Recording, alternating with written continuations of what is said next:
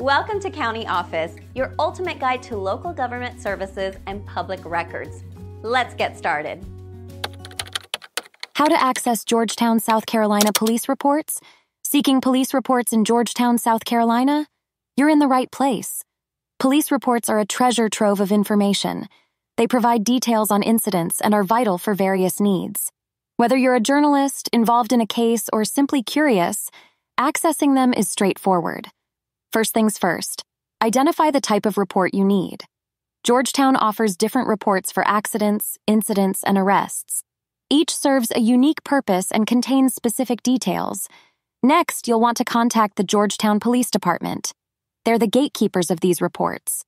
Now, you might be thinking, do I need to visit the station? Not necessarily. Many departments, including Georgetown, offer online services. You can request reports via their website, saving you a trip. If you prefer the in-person touch, visiting the Georgetown Police Department works too. When requesting, you'll need some key information.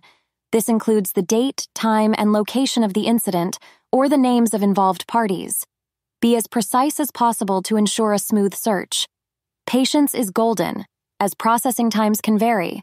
Remember, while police reports are public records, some details might be withheld. This is to protect privacy and ongoing investigations. But don't fret, you'll still get the info you need. If you hit a roadblock, local government offices are there to assist. They can guide you through the process and answer any questions.